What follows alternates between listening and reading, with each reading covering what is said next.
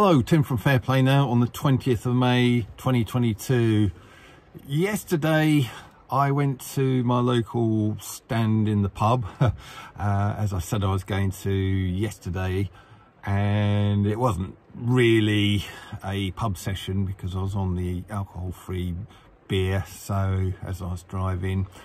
But yeah, it was a good session last night in the pub, and I got talking to one of the very regular standers who goes to my one, a guy called Mark. And what I like about Mark is he's always very optimistic, very upbeat, and if you thought I was, he's like 10 times more upbeat than I am. And he's also an action taker as well, because he was saying that yesterday afternoon he was on the phone to both the Surrey Police and the Metropolitan Police about this whole Partygate thing, which, if you don't know, our sort of Prime Minister Johnson and some of the other ministers and quite a lot of these other people as well were breaking their own lockdown rules this time 2 years ago when we were in lockdown here in this country, and they were sort of having parties and travelling off all over the place to see kind of secret lovers and sort of just travel willy-nilly here, there and everywhere, doing whatever.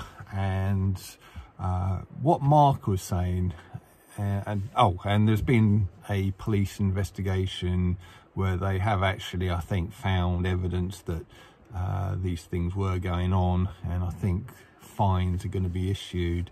But yeah, what Mark was asking the police is, why didn't you ask them the obvious question?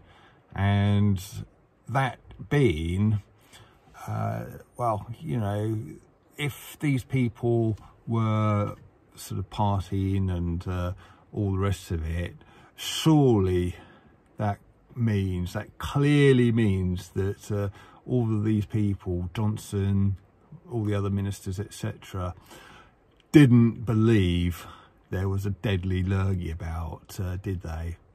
Because if they did, they'd be in some hermetically sealed bunker deep underground, and they'd probably not even emerge until the danger was well and truly over. Or if they did, to make some kind of press conference, they'd probably come out with not one of those silly things on, but a proper kind of proper mask to protect you against lurgies and things. And they'd be standing sort of miles away from anyone else and making a quick press conference and then disappearing back into their bunker, wouldn't they? And because if they thought there was something deadly around and then they were just sort of partying, that would mean they were essentially committing suicide, wouldn't it? And I can't remember if at that stage, if Johnson had the new baby that he and his wife have had recently, but he would have been putting certainly the mother and the baby in danger as well. So he wouldn't have done it, would he? He wouldn't have been partying if he thought there was a deadly virus. So I kind of applaud Mark for getting onto the phone to the police and saying to them, why aren't you doing your jobs and asking this question? You know, you clearly didn't believe, this is what the police should have been saying to Johnson, you clearly didn't believe there was a dangerous lurgy around.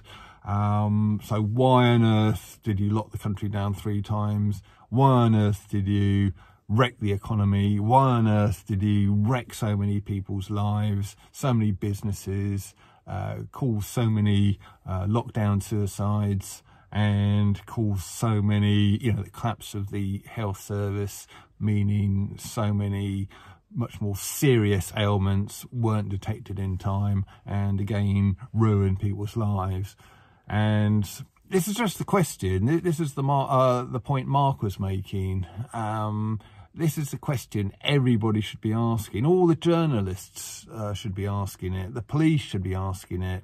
The very useless members of the opposition, Labour and the other opposition parties, they should be asking this. Everybody should be asking the question, why aren't you asking that question of Johnson? So I would say this is what Mark was saying. He was sort of more or less shouting down the phone, do your jobs, to the police, and ask those questions. And that's what I'd say. You know, journalists, police, just do your jobs and investigate this properly and ask why they locked down the country when they didn't believe there was a serious lurgy around 2 years ago. And I think it is proof positive that there wasn't, because like I say, they wouldn't have been partying, would they? So I'll leave it for now. Tim from Fair Play Now. Thanks for watching.